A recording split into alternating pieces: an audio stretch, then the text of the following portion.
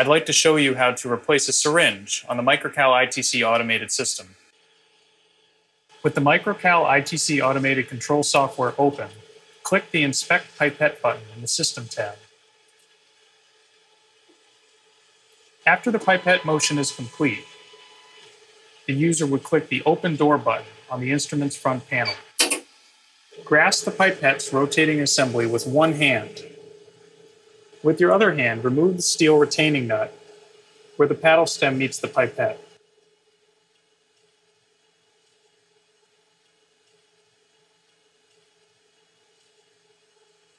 Set this aside.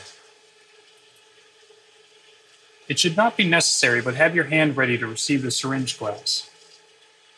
Click the Remove Old Tip button in the Operations Software's Instrument Controls tab. Carefully remove the syringe glass using the supplied tweezers.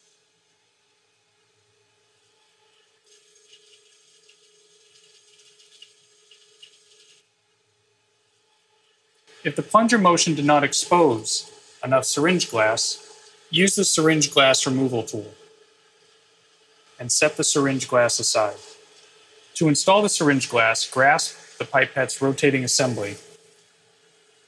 Gently insert the syringe glass with the syringe's fill port facing the same direction as the hole in the pipette's rotating assembly.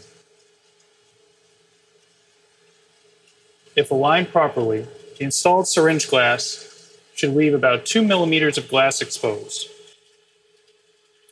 Carefully pass the retaining nut over the paddle stem and reinstall it on the pipette's housing.